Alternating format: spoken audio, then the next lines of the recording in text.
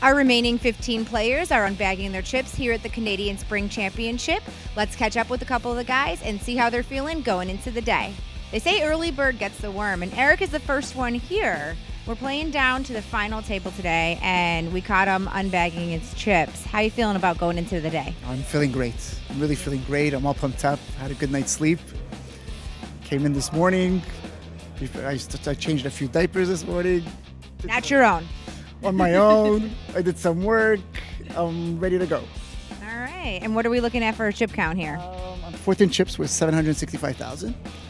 But my plan is to finish with 2 million today. Okay. And then I'll be done for the day and go to the final table.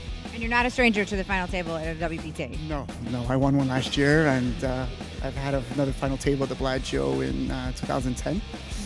And I'm ready for my third. They said third time a charm. All right. Well, good luck. I'm here with Ed, our last party poker qualifier standing. Congratulations. Thank you. 15 players left. How do you feel going into today? Yeah, very good. Relaxed. Good night's sleep, so ready to go. And this is your first time playing in Montreal? First time, yeah. First time playing outside of Ireland, so yeah, kind of excited, yeah.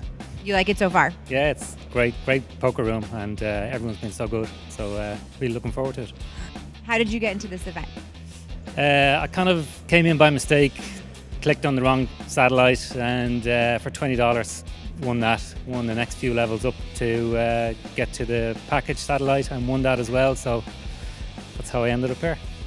We've heard this story before, and he ended up winning the tournament, so it's almost like fate. Yeah. Well, hopefully it's good omen, so hopefully it happens again.